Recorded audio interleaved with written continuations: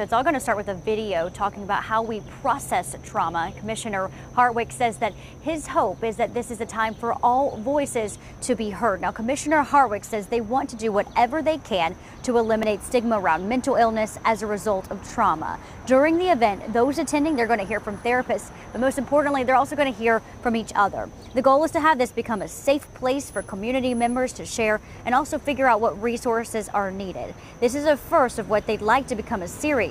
Commissioner Hartwick says not led by government leaders, but led by the community. We need to come together as a community and offer an opportunity to understand that we're not alone. It's okay to ask for help. And the ability for us to process through some of these significant traumatic incidents are better done in a way that we can come together.